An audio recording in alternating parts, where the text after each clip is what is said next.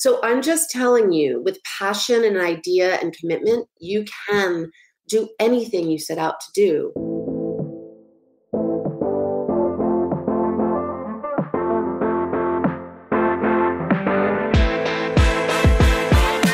Welcome to the SheSpeaks podcast, a podcast created to elevate women's voices across diverse backgrounds on topics impacting women. I'm your host, Aliza Freud, founder and CEO of SheSpeaks. Each week, I have a conversation with a woman expert who shares her best how-to advice on a topic so we can learn how to better do that one thing from a woman who's been there and done that. Our hope is that these conversations help you feel more inspired to speak up and be heard in your own life and work. Now, on to the episode. Welcome back to the show. Hope you're all having a great week so far. So this whole month is Women's History Month, and all month long, what we've been trying to do is feature different women who we believe are trying to help progress other women and bring other women along through the work that they do. And I have such a great episode for you today. We have not one, but two guests. First, we have Paige Morrow Kimball. She is a director, a producer, a writer of award-winning films. She has been on HBO. She's directed 14 Sesame Street movies. In addition to that, she is also the co-founder of the Women's Director Advocacy Group, Best Direct Her, which is really aimed at trying to get more director awards for women. So we talk about Paige's journey, how she got started, and how she thinks, the industry has evolved for women and what is next in the film industry. So first we have that, and then that interview. And then after that, we actually have an interview with my daughter, Zoe McKay. And Zoe is a senior in high school. She started the Women in Film Club at her high school just this past year and has had really great response to it. So we talk about that, why she felt there was a need for women in film in her school, and why the club became so popular so quickly, and what are some of the things that her generation, the Gen Zers, are talking about as it relates to film and seeing representation of women in film. So we're going to share those episodes with you today, both of those conversations with you today, starting with Paige. And here we go. Paige, welcome to the show. Thank you so much, Aliza. I'm very happy to be here. Well, we have been wanting to talk with somebody like you who has been creating content. You are a director, a writer, a producer, an actor. You have done all of it in the entertainment business. And with Women's History Month, the month of March, we really wanted to talk to a filmmaker like you who could share with us more about your experience in the industry and also how it's evolving for women. So let me first start by asking you to share your story. How did you get involved? How did you take on these 4 roles? Are they all kind of equal to you? Do you enjoy one more than the other? Tell us more about yourself. I mean, so many feelings, so little time. And such a long road. I guess, from the beginning, I knew I was a filmmaker. I knew I was a storyteller. I knew it was going to be in some sort of either writing or filmmaking or, producing or directing, acting, something. Because when I was very, very young, my dad, who is actually a radio personality, but his hobby was filmmaking. And so in our apartment in Brooklyn, where I was little and grew up, he had a Steenbeck, which is a flatbed editor, celluloid editor, in our closet. And so he worked the night shift. I never ever saw my dad, but on Sundays, which was his day off, that was the glorious day because I got to spend time with my dad and we would make films together. And so from a very young age, I was just hooked. Yeah. Great Cookie Bake was the first epic that I directed and my brother starred in. And, that was it. I went to NYU. I started in music videos early on. And then I worked for, in New York, Olympic documentaries, a guy named Bud Greenspan, and we traveled the world with them. It was so awesome. And so I loved the uplifting, inspiring stories of athletes. Oh, wow. So you worked on those Olympic documentaries that I used to just eat up? Yeah, Bud was such a great mentor to me in many ways, and he always focused on the human spirit, either the triumph of the win or the heartbreak of the loss. I mean, it was there was so much there, and it was beautiful. It was a great few years, and traveled the world, went to China, Japan, all over France. I mean, that was a great opportunity. And then I decided to move out to Los Angeles. I started working for Oprah. I worked for Oprah for a while. I did a lot of her celebrity interviews as a TV Oh, producer. wow.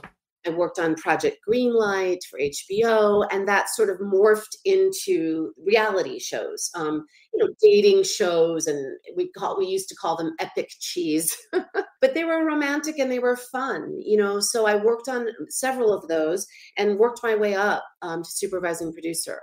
And let me tell you, it wasn't easy at that time, especially coming up as a woman, starting in sports, first of all, and then even just in television and being a producer, supervising producer was very challenging. And there were many, many roadblocks. I think now things are starting to change, but at the time it was really before we recognized that certain things were not okay at the workplace and that it was harder. We didn't even see it. It took the millennials, I think, to kind of shake us and say, yeah, that's not okay. And we were like, yeah, they're right. Wait a second. So I went on to produce many shows for television. And just as I was peaking as a supervising producer, I had met my husband, and I was pregnant with my first child. I thought I wouldn't miss a beat, and I know you relate because you're nodding. And I realized as I started to try to really find the balance of both motherhood and being the very high producing television supervising producer, that something had to give, and I couldn't do both really well. And the fact is, I chose not to do both right then. So I quit, and I decided, when I was jealous of my nanny, I realized something was wrong. I was seeing, like, I was in the pit at NASCAR, okay, with those big, huge headphones. And I worked on a show for FX called NASCAR Driver. People would kill to work on that show. It was so cool. We were following around race car drivers all day. But my breasts were leaking, and I was exhausted. And thinking about, oh, my nanny, she's just got such a great job. I was like, what the hell am I doing? So, so I stopped for a while. And then as I stayed home with my girls, always realizing, look, I'm creative, so I started writing for the Huffington Post. I started acting at that time because acting was much more part-time, and I felt like I could still work and be on set and yet not have to be away from my family for long stretches of time, that it was sustainable. So after I was an actor for a while, I started realizing that the parts for women in their 40s were very far and few between. So what did I do? Create content. And I started to write, act in, and create stories, short films about women and women, female characters, and moms and sort of the people of color. And I started to really explore. I cast myself in them. And then I just sort of went, I like it behind the camera too. So I just started to create. And that's another thing I tell people: create content, do your thing, tell a story, and you can really create something from it. That launched me. One film I did was called Ending Up, and that was a divorce comedy. And I'm not divorced. I've been married to the same person for 20 years, but it was a what if. I was imagining, what if, our lives were so entrenched. So I made that film and started getting out some attention on the festival circuit. And then I made Playdate, which really did well. It won awards. It was a short film about a little girl who discovers a homeless woman in her backyard. She decides to invite her inside for a play date, and her parents are distracted and don't notice. It spoke to the distraction we face as parents, the invisibility of homelessness, and really taught kids about empathy. And Sesame Street saw it. They hired me to start creating some original films for them. I love that. Okay, so I want to pause for a second to talk about that a little bit, because what an incredibly important lesson maybe for younger filmmakers or aspiring filmmakers who are thinking to themselves, well, how do I get hired to go do that thing? It sounds like what you did was you said, I'm going to make the content. I'm going to make content that is interesting to me. I'm going to write, I'm going to produce, I'm going to direct, I'm going to do this and put it out there into the world. And you did that. And then lo and behold, you got hired. Sesame Street sees it and decides to hire you. I do think that you just have to start. I do think you can do it yourself, and just creating content, practicing, getting better and better at it, using your voice from your own unique perspective, because we're all different. My stuff is uplifting. I look at life and story through the lens of positivity. Some other people are dark. They want to look at social impact and take a more tragic angle or edgy. I have heard you talk about the fact that you had to take a look at yourself and decide what you were about and who you were. And you said you realized that your orientation, that you looked at the world through a lens of positivity. I'm curious if you can talk a little bit about this idea of how do you get in touch with that self-awareness? How do you get in touch with who you are and what is important to you? Because I do know that from talking with lots of women who we interact with, that they tell us that they struggle with self-awareness. Do you have any advice or tips that you can share for how a woman can get in touch with that? I think it's a long road and a short road in my case. I think the long road is just trying things and trying to go from an authentic place, not trying to be someone else. You know, Mm, mhm. Oprah does what Oprah does so well because that's what she does and that's her gift, right? But not everybody does that. And so what is it that you just, and I think by doing you learn. I used to feel like you had to hide that. You had to pick one. Like you couldn't be jack of all trades. But now, no more, ladies. Be you and shout it to the world who you are and find what connects them all because I bet it does. Yeah, I love that. And I was going to ask you because I mentioned before, you do have directing, writing, producing, acting. If you had to choose one of those to do for the rest of your life, what would it be? Ask me tomorrow and the answer might be different from today. Like right now, I'm really lit up about making another documentary. So I have a feature in development. I have a short that I'm just kind of circling around. It's the day. And then I have an audition to do in next week. And I'm like, oh, yes, I get to dive into this audition. I really think for me personally, the reason I do so many things is because I love to do all these things. Right. And hopefully you get to do many things, right? And that's the other thing that have learned as I've gotten older is that we have seasons, right, in our life. And, there are seasons where we are dialed up on the focusing on being the mom because that's when, our kids need us at that point. There are seasons where we're focused on other things. And that is, I think that's been the hard part of coming from, maybe a generation or so ago, right? Well, certainly my mom's generation, where you kind of, you were a mom. That's what you did. You didn't really have a whole lot of other options. I have that same experience with my mom. In fact, I wrote a screenplay about it that's now a feature. Presently, it's entitled Late Bloomers. But it's about feminism in the 1970s, the early 70s, and how she did not know what being an independent woman was. And she went from parents to husband's home, number one, to husband number two. And there was no real exploration of that self for her. This film is a love letter to her. It's like, what if she had made different choices? What if she had become an independent woman sooner? What would that have looked like? I love that. Well, and what a gift it is to be able to explore that. And I think, I know I asked you the question earlier about self-awareness, but I wonder if for someone like you who writes and you have creativity as a big part of what you do on a day-to-day basis, maybe that is part of that awareness. Like maybe through that writing process, you become more aware. 100%. That's why my answer was first go out and do stuff, like experiment, explore. My latest film I shot on an iPhone. It's won 9 awards. That's amazing. So I'm just telling you, with passion and idea and commitment, you can do anything you set out to do. Let's talk a little bit about, if we can, the evolution of women in film and entertainment. I know that you and I were just talking before we started recording about the test, that the Bechdel test, which I believe what that does is it was created as a way to really determine whether women were being represented fairly and equally and with enough time in film as their male counterparts.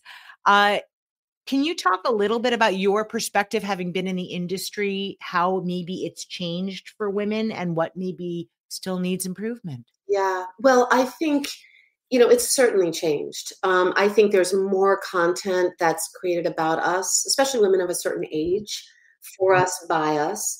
Also, I started really noticing it when I came back as a mom. When I was a mom for a few years, stopped working, and then tried to come back. And I did that really through my union, one of my unions, the DGA that I'm in, the Directors Guild.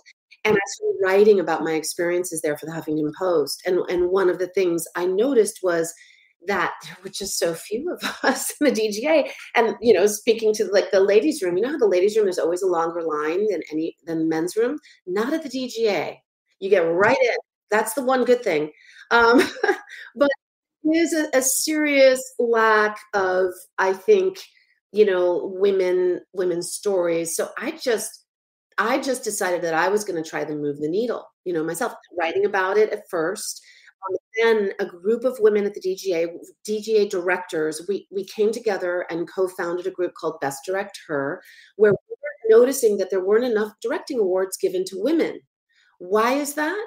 Because there aren't that many, and we don't have the same budgets on our films. I do think there is a move towards changing the climate, and people like Ava DuVernay just go out of their way to do what they can to make a change, a positive change. And I have so much respect for that. And my company is Macazan Films. Mac and Zan are my name for my daughters, because it's them growing up and seeing not only me as a role model, but stories that reflect them. But we're doing an independent directing program, and it's open to everybody. But I especially encourage people who are traditionally underrepresented in the entertainment industry to apply. And you need some experience, and there's going to be information on my website about that. This is what I do. Try to change it. I mean, look, I'm not a powerful person of change, but I can make my own change. It's like, what can we contribute? How can you mentor somebody? How can you put your arm around a woman? How about moms coming back to work? I mean, that was a huge, and so that's one of the things I try to embrace and try to give people a chance. Because they're not getting those chances necessarily. People of color, with disabilities, all of that. It's important. Going back to that orientation you talked about earlier about positivity, and it is not always where we end up, especially, if you've had to work a lot harder maybe than men did to get to a place. It's not always the idea that you're going to actually turn around and give the person behind you a leg up, but the fact that you have taken that approach it's a testament to you, and it's a wonderful gift for the women who are going to be able to take advantage of that program. Can you talk a little bit about your favorite films? Do you have a favorite, and why? Well, it's so hard they're all like my children, right? So it's I hard to pick know, a right? favorite. But I'll talk about the new one, because I'm just so excited and lit up about it. It's really opened so many doors. And I think it's important because it starts with me being a mom and stuck at home during the pandemic with two teenage girls and it was just, as we talked about, it was so devastating for these kids, kids in teens and early 20s. I think it was really, really especially tough for them. And so I started taking these walks in my neighborhood to try to stay sane, right? And just to be a better mom and try to keep my head about me. And I was looking for any sign of positivity. And I started photographing just from my Instagram pictures of, people put signs in their windows. I don't know about where you live, but here in Los Angeles, people put signs in their windows in this urban, huge city. And it was like, hang in there. We're with you, celebrate love, all this stuff. And on one walk, I started seeing these trash sculptures, like a repurposed junk art up in the telephone poles. And they said things like, be love, laugh often, big hugs. And there were these whimsical characters. And I was like, who makes these? who's this artist? They're so uplifting. They made me happy. Went home, researched online, couldn't find anything about this person except that other people had the same question. One day on a walk, I took different routes every day. I saw this sculpture in a front yard in this very brightly colored house. And this woman in her 60s walked out at that moment. She looked like a mad scientist because she had the goggles around her neck. She was carrying stuff. And I said, excuse me, are you the artist who does the telephone pole sculptures? And she said, why, yes, but don't tell anyone. I was like, who are you? What is your story? So we started chatting. I told her I was a filmmaker, that I'd worked in, for Sesame Street and would love to just kind of interview her. And what transpired is that for a year and a half, she lives right down the street from me. I took my iPhone and I started following her around through her process and interviews. And I would create this film and she would create her art. And what it was like stepping in a puddle that turned out to be a lake. Because what I found was that she would dress up like a man, like a male utility worker, climb up the telephone poles and hang these beautiful sculptures just to spread joy anonymously, to uplift her neighborhood. And I was like, oh my goodness. And then as we started bonding and getting closer, her backstory started coming out. And it was a story of darkness in her childhood that she turned around to positivity. And it was so inspiring. This film it's called Powers. It's a short documentary. It just got some distribution. We'll be announcing that soon, but it's on the film festival circuit. And it's won 9 awards. I shot it on my iPhone. But it's just to inspire others that, it's never too late to do what you love, because she's in her 60s and she only was an artist for the last 10 years. And that you can take what you've been given and turn it around and create your own. As I said to you, I'm very scrappy. Just make shit. Go out and make shit. And as Lori Powers says, that's who the film is about, do your thing. Just make shit. And, I'm happy to support in any way I can. All right. Well, my last question for you. What do you wish you could tell your younger self? Oh my goodness. That's a good one. It all happens when it's supposed to happen. Trust yourself, really listen to your intuition, and it's all going to work out so great. Just definitely marry the guy. I would tell her, definitely marry the guy. That was a good choice. Well, Paige, if people want to follow you, learn more about your movies, with the work that you're doing, what is the best way for them to do that? Well, you can follow me on Instagram at Paige Morrow Kimball. And you can also follow me. You can check out my website and sign up for our newsletters at macazanfilms.com. Paige, thank you so much for spending this time with us today.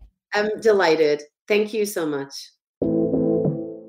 Hi, everyone. We're taking a quick break to say that if you're enjoying this episode, you can subscribe wherever you're listening. We would also love for you to join the SheSpeaks community. It's free to join, and you'll get the chance to have first access to surveys, giveaways, sampling opportunities, and great content like this very podcast. All links are in the show notes. Now, back to the show. And now, here's my episode with Zoe McKay. Let's talk a little bit about your interest first in film. Like, why film? What is interesting to you about film? I always knew I wanted to do something like in performance and visual. And then it just kind of came to film because I love the idea of like writing something and then producing it and then going on to edit it and all that kind of stuff. Let's talk a little bit about the Women in Film Club. So you started the Women in Film Club at your high school. It had not existed. You saw that there was, or felt that there was a need for it. You started it. The club has been really successful. You have had some really great traction with it. Can you talk about first, why did you decide that your high school needed a Women in Film Club? Okay, well, first of all, the film club at my school wasn't totally active. It was like kind of like on and off active, but like not really like a consistent thing. And also like I feel like film is such a male dominated space. Like pretty much anything it is, but there's a specific kind of like, like that film bro kind of thing where to be accepted or to be like well versed in film, you have to be so familiar with a very specific subset of it. And you have to like know these really obscure directors, or you have to like, your favorite movie has to be something out there, or like no one has ever heard of it before. So I said to my friend Caspian, I was like, we should start our own film club, one that's actually going to meet. And let's talk about like the people in film who like are obscure, but just because no one's really talking about their work, it's not cool to like this random woman's like South by Southwest film, as cool as is to like Francis Ford Coppola's really old work.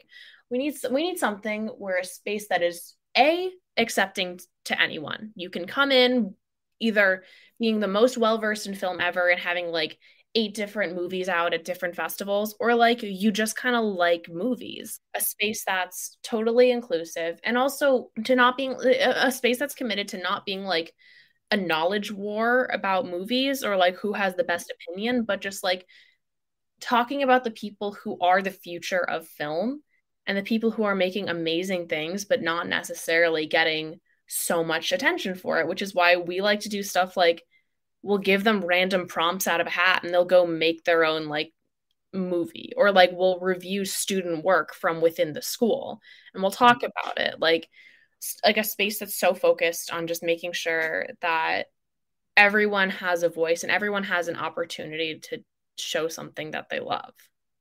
What are some of the things that you think have come from these conversations that people should know about as it relates to women in film?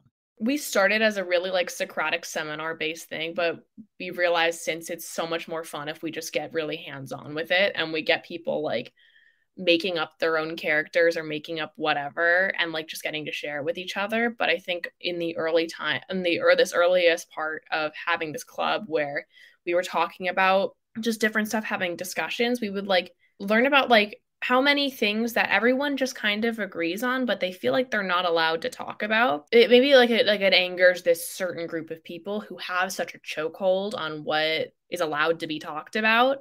Like if you just get down, if you sit in a circle of a bunch of people and they're like, I really don't like how I'm treated by this specific group of people, or like I want to be right sometimes about film, or I don't even need to be right. I just want to say what's on my mind, but feeling like you're not really allowed to do that because you're just going to get absolutely demolished if you do. But just making sure that like there is the space to talk about that. Even though the club is called Women in Film, it's not exclusive to women. Like we encourage anyone who has an opinion and wants to talk to show up and like just say what's on their mind.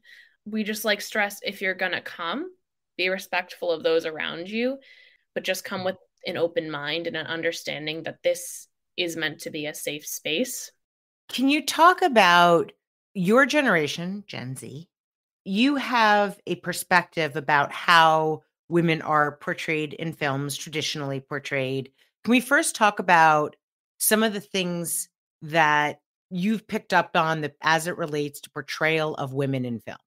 We've come a long way from like the certain tropes that you'll see in movies, like the damsel in distress, like the vixen, all that kind of stuff, which did stem early on from specific morality codes that a lot of films had, like a lot of studios had in place.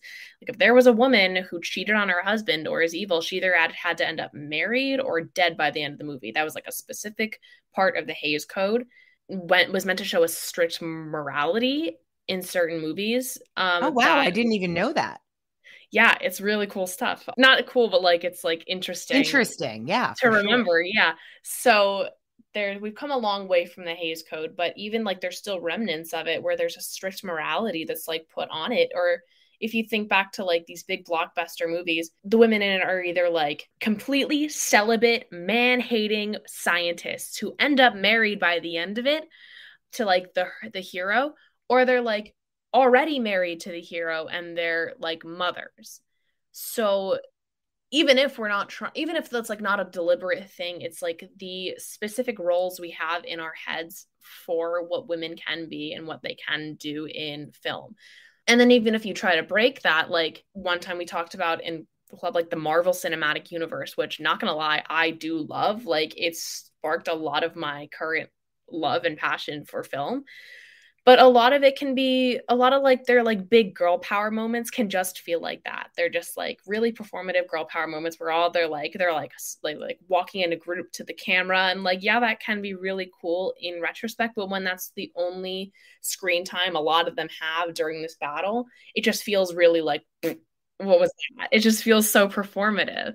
So I feel like true representation comes with a not being a stereotype, which as we progress, like it's still prevalent. It's not like the biggest thing, but also making sure that any representation isn't performative, just kind of like like something that needs to be fulfilled in order to like make a certain audience happy. And that goes the same for like representation of people of color and people in the LGBTQ community, their representation in media too, like having it not exist solely as a stereotype and going into that area of representation where it doesn't define who they are, but it's also not completely detached from it. Stephen Yun and Riz Ahmed had this really great actors on actors segment where they talked about the 3 stages of representation. Stage 1 is a stereotype. Stage 2 is having a personality and an identity, but still being pretty connected to their culture. And stage 3 is just being the two like living completely separately. Like there's a Black character,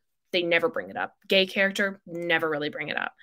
And I feel like the happy medium sits in between stages 2 and 3, where you want to make sure that like you have these rich characters who aren't obviously not defined by their sexual orientation or their gender or their race, but it's also not completely absent from who they are, because that's just not how anything works. Your identity is built up off of, yes, your traits, your experiences, your like how you've grown up, but it's also not independent from those other factors who make you who you are.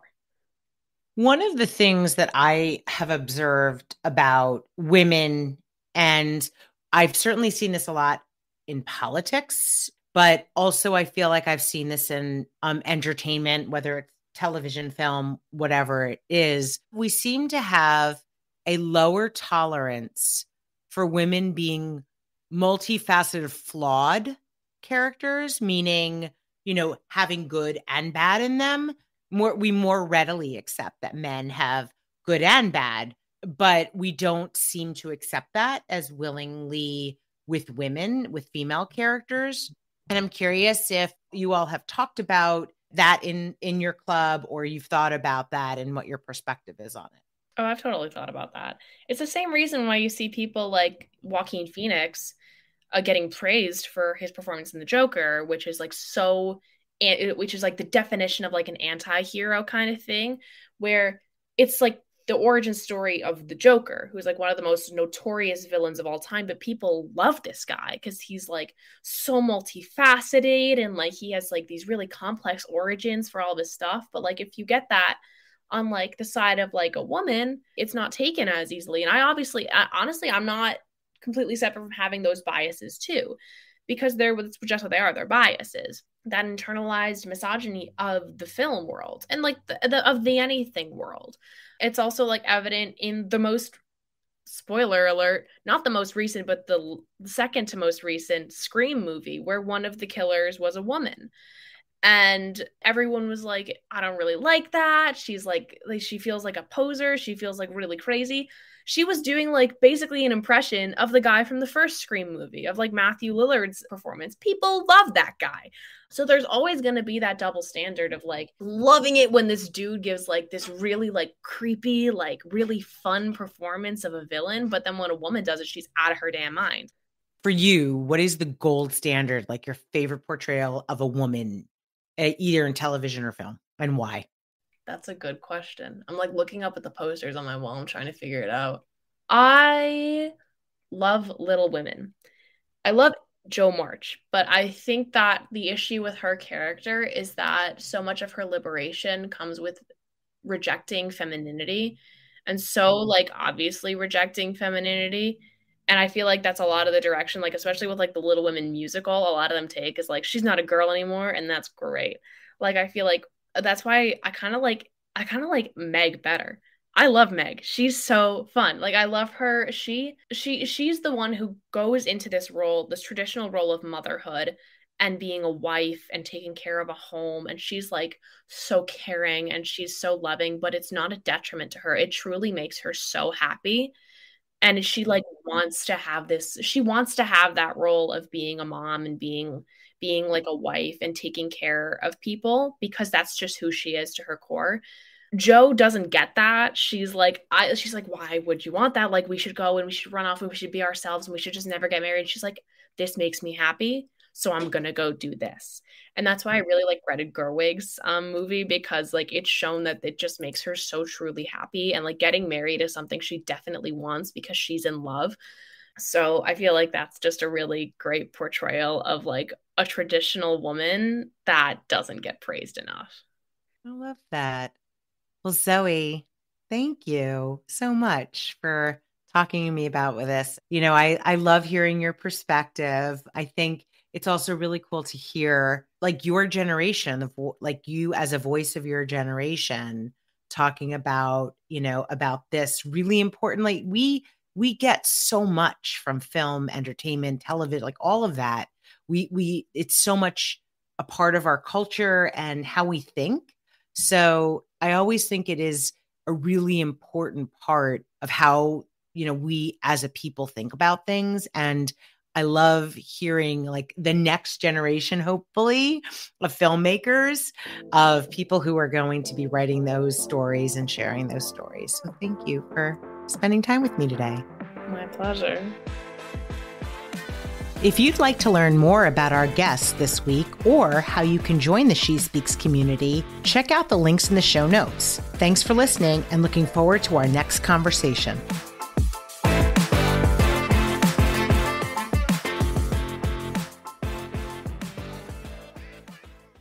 Thank you for listening. If you're an influencer or a brand that wants to work with us, please feel free to email us at info@shespeaks.com. Until next time.